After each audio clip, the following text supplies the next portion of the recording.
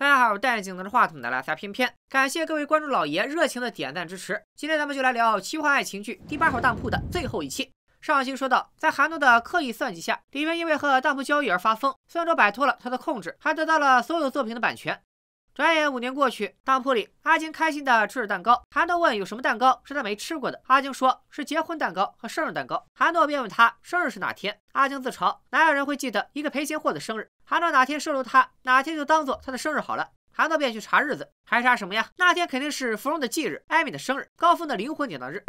韩诺去买蛋糕时遇到 Peter 误以为他是要庆祝孙卓入围金曲奖。没错，那一年甚至那几年的最受欢迎女歌手，不是孙燕姿、蔡依林、张惠妹、莫文蔚，全是孙卓。顺便说一句，新闻里这个镜头不就是孙卓当年做梦的镜头吗？剧组真是省钱省到家了。买完蛋糕，韩诺还送了阿金2套礼服。阿金以为他送衣服给自己是要带自己去参加孙卓的颁奖礼，到了酒吧才知道韩诺是为了给自己庆生，一时间感动落泪。阿金许的愿望是吃到自己和韩诺的结婚蛋糕。就在这甜蜜一刻，孙卓又开始叫韩诺，韩诺不来他就装晕，等韩诺来了立马就好了。表不表？你就说表不表？还装晕？再过几年有你真晕的时候。更可气的是，孙卓拉着韩诺又回了酒吧，要韩诺切阿静的蛋糕给他。等韩诺切好了，他又不吃，就扔在一边招呼同事。众人以为蛋糕是给孙卓庆功的，纷纷过来切分取食，可把阿静给气坏了。他故意和吉他手调情，想让韩诺吃醋，孙卓便拉着韩诺合唱那首改变他命运的法国香颂，终于把阿金气跑了。其实韩诺也不是要故意气阿金，他是感应到了孙卓已经时日无多，所以希望多花些时间陪一下这个曾外孙女。在夜店喝闷酒的阿金遇到大晚上戴墨镜跳舞如同女秧歌的白约翰，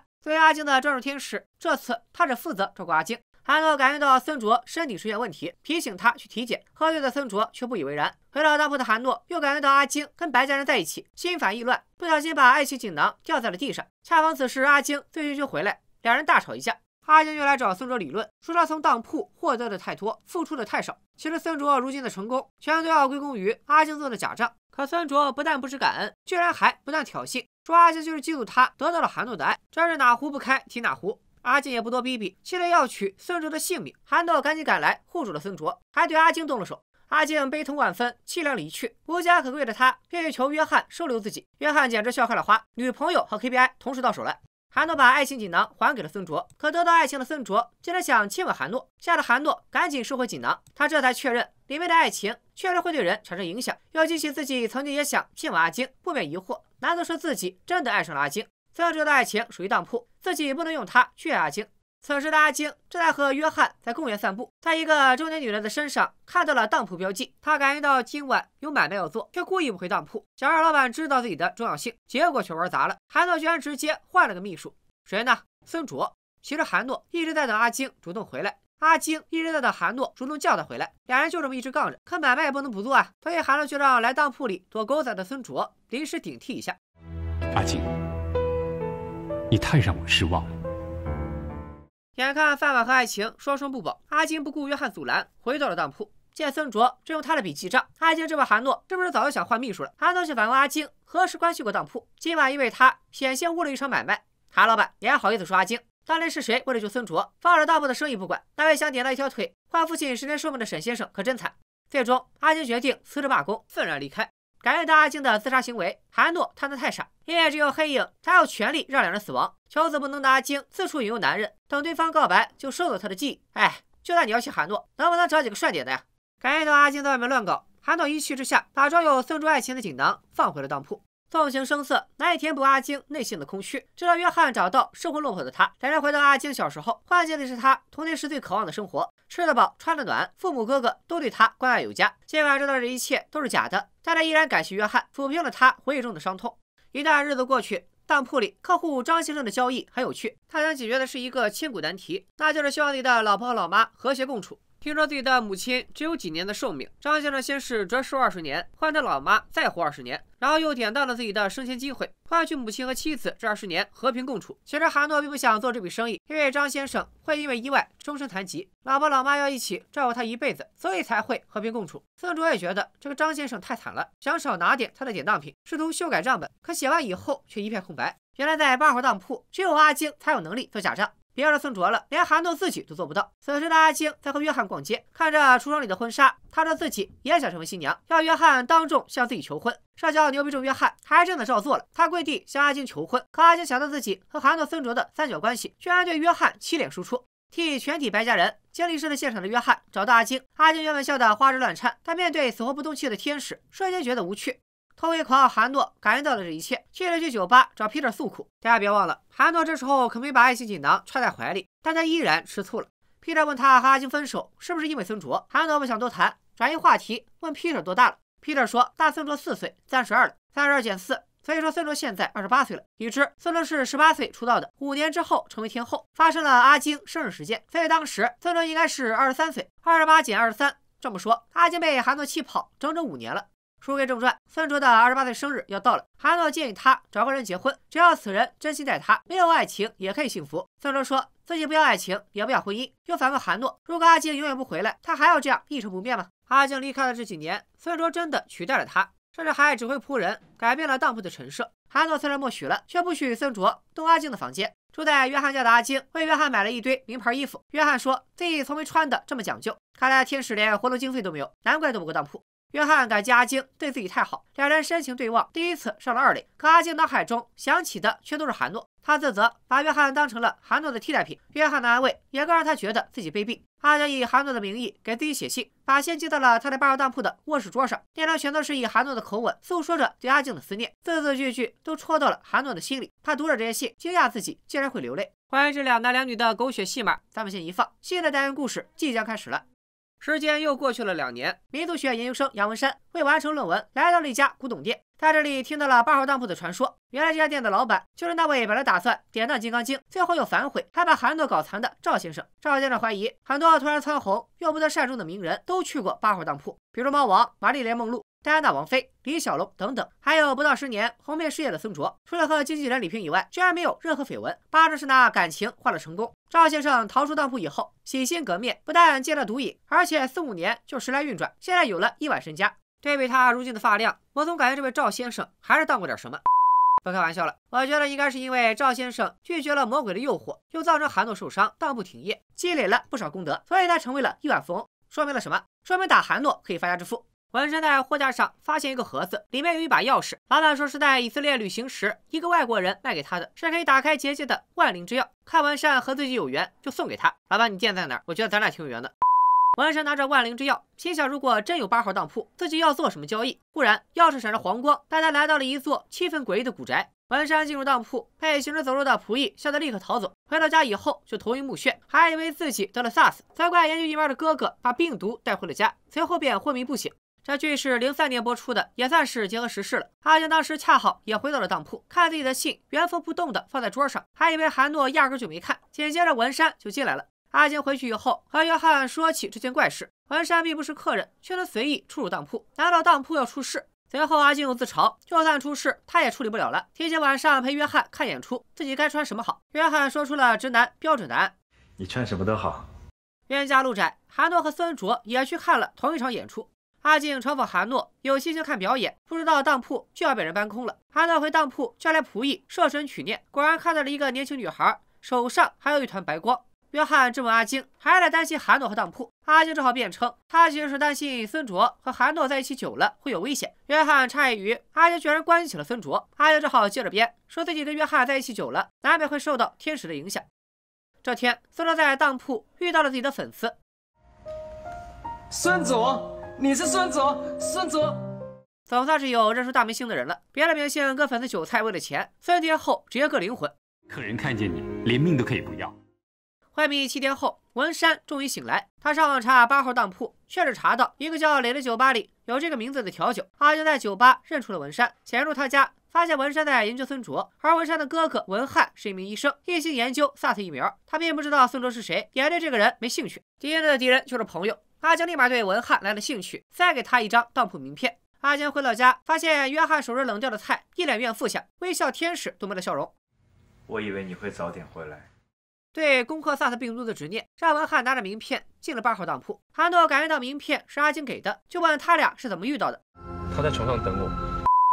韩诺知道文翰10年后会研究出脑癌疫苗，可孙卓只剩下5年的寿命了，所以他劝文翰转攻脑科，但对方只想研究 SARS 疫苗。作为小有名气的感染科医生，文翰的价值在10年后才会显现。如果现在交易只能典当他孙女的智商，韩诺你怎么回事？你不是最讨厌别人拿孙女典当吗？文翰不愿典当，他认为孙女的一切都属于他们自己，即使他是父亲，也无权越俎代庖。交易没得商量，韩诺只好送走文翰，心里还在想着，既然阿金还离当铺找客人，说明他很快就会回来。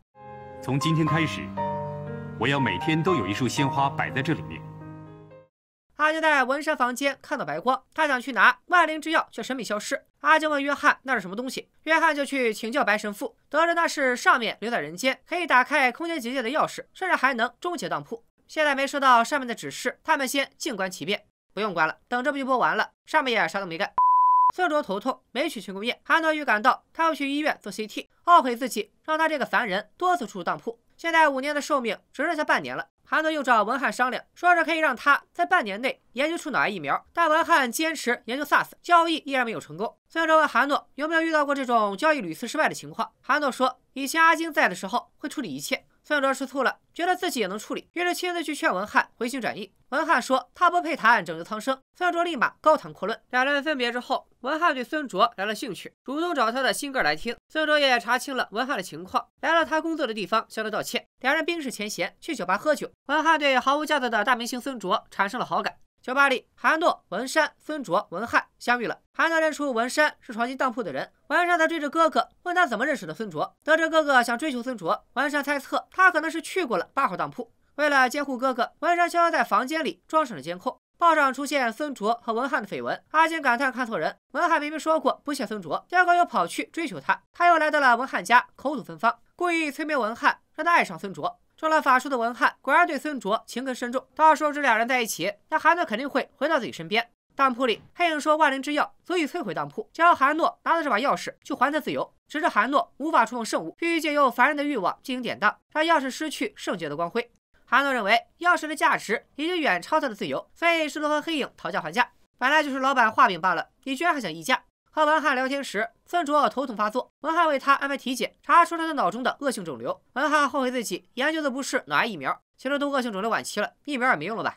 文翰终于明白了韩诺的用意，但是他依然不同意拿自己儿子的智商做典当。杨文翰愿意扁到10年寿命救孙卓，韩诺却说不够。文翰哀求韩诺，既然两人都想救孙卓，何不通融一下，让他完成这笔交易？估计观众也在想，上个单元李平拿10年寿命，只要换了记者1条命都可以，为啥救孙卓反而救不了？文翰的10年寿命肯定比李平的更有价值吧？其实呢，是因为在8号当铺里，连韩诺自己都不能做假账，这是阿金的专属能力，所以韩诺只能去找阿金帮忙。阿金说救孙卓可以，但韩诺必须让孙卓嫁给文翰，并且保证以后都不能再见孙卓。此时约翰回来了，3个人的站位又是经典白雪构图。尽管和约翰在一起让阿金觉得十分温暖，却敌不过他对韩诺的牵挂。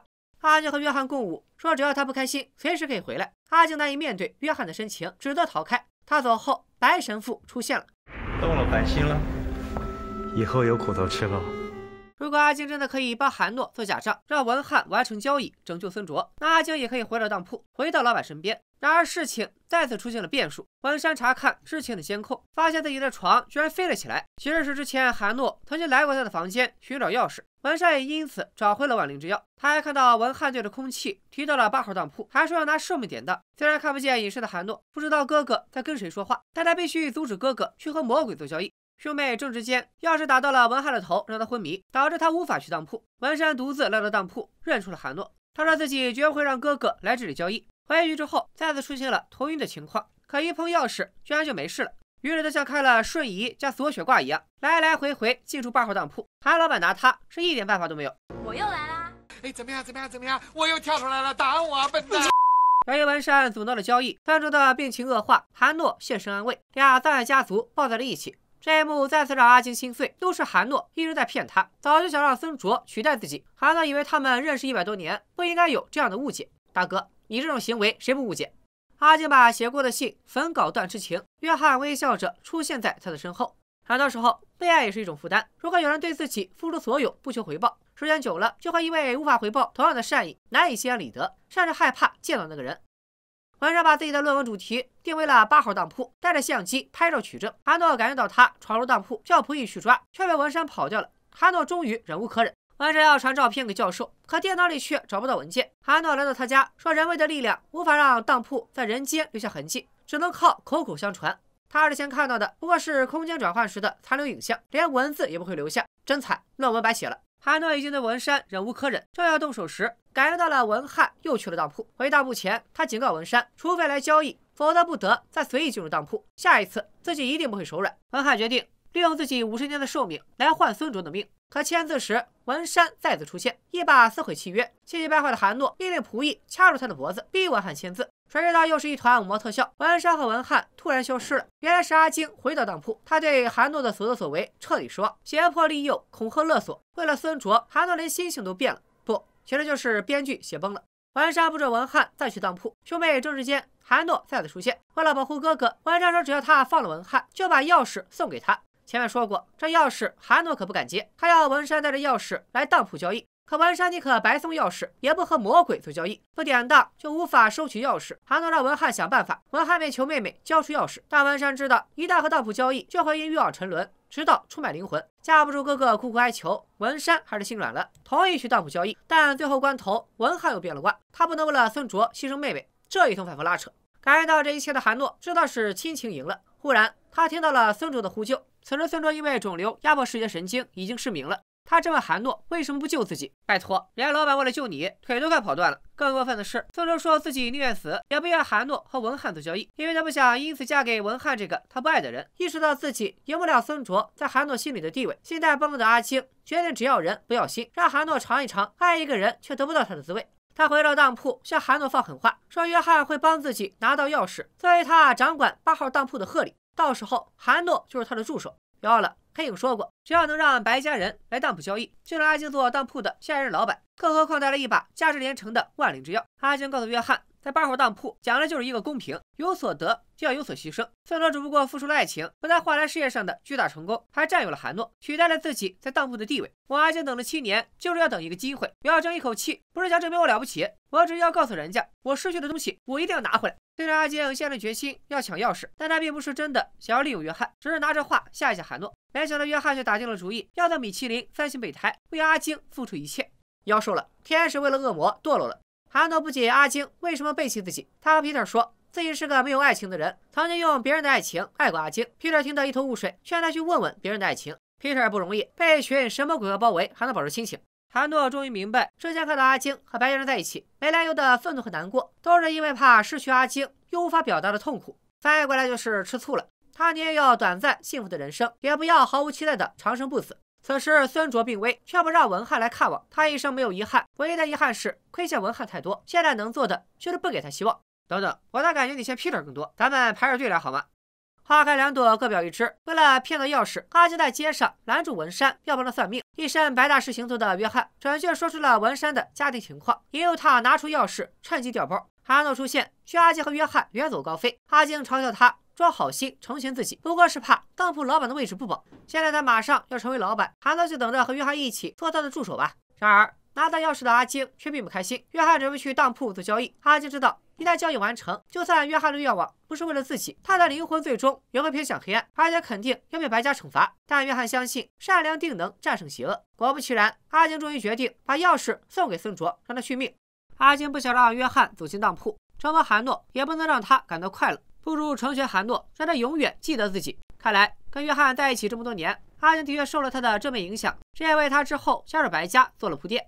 万灵之药价值不菲，用它不但可以换取50年寿命，还能换回孙卓之前典当的爱情。但韩诺告诫孙卓，这是他最后一次和当铺交易，之后他都不能再去当铺。孙卓不解为什么只有50年，而不是作为助手生生世世陪在韩诺身边。韩诺说他爱孙卓也爱阿金，但2种爱截然不同。孙卓哭着说自己已经爱上了韩诺，要永远和他在一起。韩诺没想到失去爱情的孙卓居然真的爱上了自己，只好揭破了那个拖了20集的秘密。因为你是我的亲人。韩诺劝孙卓去当铺交易，但骤然失去目标的孙卓已经不想活了。他希望韩诺能消除文翰的记忆，让他回归正常生活。随后就在韩诺怀中离世了。孙卓意思韩家再无血脉留存，韩诺以为这都是他进入当铺引诱世人的惩罚，但我觉得这不都是你自己作的吗？为什么失去了爱情的孙卓还是会爱上韩诺？有2种观点，一种认为孙卓对韩诺是占有欲作祟，被他美化成了爱情；另一种认为，点到爱情之后，只是失去了感受和表达爱的能力，但对爱情的渴望还在。就像点到了爱情的韩诺，一样会因为阿金和约翰在一起而吃醋。到底哪种观点是对的，剧里也没有明说。不过最大的好消息当然是，这段祖孙孽恋终于结束了。作死后代的韩诺破罐破摔，又准备作死自己，索性把孙卓的爱情全部吸收，终于感受到了对阿金的爱。愿意把钥匙给了孙卓，白师傅要带约翰回去受罚。约翰仍心系阿金，白师傅告诉他，一旦阿金知道孙卓是韩诺的亲人，一定会马上飞奔回韩诺身边。果不其然，得知真相的阿金立刻跑回当铺，质问韩诺为什么不告诉自己孙卓是他的亲人。这件事自己还是从别人口中得知。别人？约翰太惨了，连名字都不配拥有。韩诺试图给编剧找补，离开家人来到当铺，一直是他心中的痛，所以不想提起。而且如果阿金爱上约翰，和他走了也是好事。阿金怒捶韩诺，说自己只想和他在一起。韩诺也真情流露，向阿金保证他会是世界上最幸福的女人。这对纠结了38集的苦命鸳鸯终于敞开心扉，拥抱在了一起。如果第一部就此结尾，也算是 happy ending 了。可惜编剧还是忍不住继续发刀子。文山从报上得知孙卓去世，便和哥哥提起孙卓，可文翰却毫无反应。文山以为他被孙卓的死打击傻了，以客人的身份又来到当铺，要典当钥匙换孙卓复活。韩诺说是他按孙卓的遗愿取走了文翰的记忆，文山手上这把钥匙也是假的，真的钥匙已经随孙卓的骨灰飘到世界某个角落。可以得出2个结论：一，韩诺把孙卓扬了；二，钥匙被烧了以后一块扬了。韩诺想找 Peter 喝一杯，阿金说 Peter 转让了酒吧。韩诺不禁感慨，很多人为了想要的东西来典当，最后都是一场空，反而 Peter 无欲无求，却成了世界上最富有的人。他继承了孙卓留下的一大笔遗产，全部用来改建孤儿院，以孙卓的名义成立基金会。韩诺向阿金求婚，送他一枚钻戒、一条婚纱。两人相拥时，阿金却听到了约翰的呼唤。阿金去和约翰告别，他刚走，婚纱就被一团蓝火烧了。黑影终于来了。约翰说韩诺私用孙卓的爱情，这被黑影惩罚。这里我再补充一个点，其实在剧中，阿金是直到现在才知道，韩诺自打进了8号当铺当老板，就典当了自己的爱情。这也是他这么多年总是对韩诺忽冷忽热的态度感到疑惑的原因。所以一切罪恶的根源还是韩诺这个老谜语人，啥都不跟人家说。阿金要救韩诺，却被约翰拉到天堂。他说这里有永恒的幸福和乐，但对阿金来说，有韩诺的地方才是天堂。于是他义无反顾的又回到了当铺。黑影欣慰阿金没有背叛自己，他这么多年都知道阿金为了韩诺做假账的事，以往权衡轻重，并未计较。但韩诺现在竟然胆敢私用典当物，触犯了他的禁忌。做假账没事，挪用公款就会被罚。黑影说等烧死韩诺，就让阿金做下任老板。见黑影不肯放过韩诺，阿金诅咒他会被上帝收拾，气得黑影放出熊熊烈火。二人在火中相拥接吻，直到化为灰烬。火光中，一个光球飞向天堂，画面一转，一张纯白的阿金躺在床上，身旁是守护他的天使老白。阿金从梦中醒来，追问韩诺在哪儿。老白说他拒绝了黑暗的诱惑，甘愿为韩诺而死，破解了黑暗势力的魔咒，但韩诺始终不肯归向光明，所以他们也救不了。这里注意，此时的白家人没戴耳钉，所以并不是约翰，而是另一个老白。约翰估计被白神父带回去接受惩罚了。阿金激动之余要自杀，老白只得收回他对韩诺的爱和思念。再次醒来的阿金，虽然还有对韩诺的记忆，却对他没了任何感觉，成为了白家唯一的女性成员。恭喜阿金成功上岸，获得了公务员编制。考公的同学可以在弹幕里许愿。老白与阿金一起闯入当铺。阿金问：当铺没了老板，他们还要对付谁？老白说：黑影早就料到他和韩诺会背叛自己，在25年前就执行了 Plan B。电闪雷鸣中，婴儿在摇篮里哭泣，艾米抱着孩子安慰。摄魂怪黑影突然出现，场景一度非常哈利波特。黑影说艾米的阳寿已尽，要取走她的灵魂。艾米却说自己当初要求等孩子结婚以后，他再去当铺典当灵魂。没想到黑影这个无良奸商直接杀死了艾米，抢走了他的儿子高寒。高峰典当灵魂时，艾米怀孕2个多月，现在孩子刚生没几个月，合着艾米就多活了1年。全剧第一惨还是他，失去爱情的约翰完全比不了啊！25年后，当铺的新任老板高寒登场了。第8号当铺第1部的故事到此完结。知道这里的小伙伴可以把打卡成功打在公屏上。第1部的剧情和原著一样，原本直到韩诺、阿金被烧成了渣渣就结束了，是个非常凄美的悲剧结局。因为收视率高，剧方又拍了2部，把第2部开头挪到第1部结尾。第2部以高寒为主角，第3部又让韩诺回来当老板。07年拍了外传《逍遥魔戒》，除了老白，其他人全换了，完全没那味儿了。之前在贴吧还看到过第4部的剧情梗概，韩诺、阿金逃出当铺，在白家人的帮助下了解当铺的由来。人类死后，光明的灵魂上天堂，黑暗的灵魂下地狱。黑暗力量始终不敌光明。黑影在地狱和人间的缝隙间开设了9家当铺，把纯净的灵魂据为己用。为找到最好的老板，黑影不停往来于9家当铺，这也是他为什么不24小时监控8号当铺的原因。韩诺和阿金是光明和黑暗的结合，光明消灭不了黑暗，但韩诺灵魂偏向黑暗，最终取代了黑影，毁灭了所有当铺，地狱从此不再干涉人间。接下来聊一聊剧和原著的不同。书里韩诺虽对人类有恻隐之心，可本质还是上位者的冷酷。因为森卓和玉音一模一样，韩诺一早就认出她是自己的外曾孙女，在交易时就计划私吞她的爱情。他满足森卓的愿望，反复问她是否幸福，就是不想让她赎回爱情。而剧为了洗白韩诺别有用心，故意不解释亲属关系，一个大男人跟成年外曾孙女搂搂抱抱亲亲，硬是洗成渣男加憨批。剧里设定亲情、爱情、友情是人类最珍贵的3种能量。第一部讲了亲情和爱情，但缺了点到友情的故事。另外，黑暗和光明对立的剧情撑不起来，原因是白家太没行动力。当铺这边花样百出，有人堕落，白家却只会灌鸡汤，也不去救艾米这种灵魂高贵的人。好人就活该受罪呗，好人就得让人拿枪指着。虽然编剧借老白之口给自己打圆场，说他们的法力不能随意干涉人类，可依然不能掩盖设定上的偷懒。要说正派不能跟反派一样坏，可以让他们施展阳谋。如果杨木对边缘智商要求太高，没关系，观众也爱看正派耍阴谋。总之都要比颜色三角恋强。至于白家的具体情况，我是这么推测的：在一些仙侠小说里，本尊修成大道，太上忘情，派分身下界历劫。分身爱上某人，本尊记住记忆后，那个人就成了唯一能让他动心的人。5个白家人上面可能还有一个老白，从白老师到白大师再到白约翰，每一个下界的分身个体都有选择的继承了前一个的记忆，所以他们对阿晶的感情逐渐深入，直到约翰爱上阿晶，老白发现自己玩大了，立刻收回约翰。当然这只是我个人的猜想，没有官方认证，大家可以在弹幕和留言区讨论。作为男二们，老大白神父法力最高，知道的最多，白医生绣花枕头，白老师只会灌鸡汤，白大师好歹能打架。前4个老白性格不同，但全都不考虑人情世故，反正都是推动剧情的工具人，还没有足够的搞事能力，从头到尾没给弹幕交易造成实质困难，也就继承了前4个老白神识的小约翰，靠跟阿晶的备胎虐恋刷了一波存在感。至于阿晶为什么没跟约翰在一起，只能说他跟韩诺才是一类人。对约翰，他有感激有愧疚，愿意为他放弃做当铺老板，但却没有爱情。有人说，如果阿晶先遇上约翰，相处100年，他也许会爱上约翰。可2个灵魂不一样的人，终究没办法在一起。另外，还有个观众普遍认同的设定是，阿晶的灵魂是纯粹的，身处当铺就是黑暗，上了天堂就是光明。这也是黑影看中阿晶以及他能转职天使的原因。因为白家没振作起来，后半部分又陷入了狗血误会的偶像剧俗套，导致剧情推进缓慢，没有塑造更多样的点到者形象，进一步探讨人性。所以这部剧虽然设定新奇，还有童年情怀加成，但如今再看也只能算良作，离传世经典还差一步。终于完成了这部童年回忆剧，之后大家还想看片片解说哪些经典老剧，请把名字打在弹幕里。咱们下期再见，拜了个拜。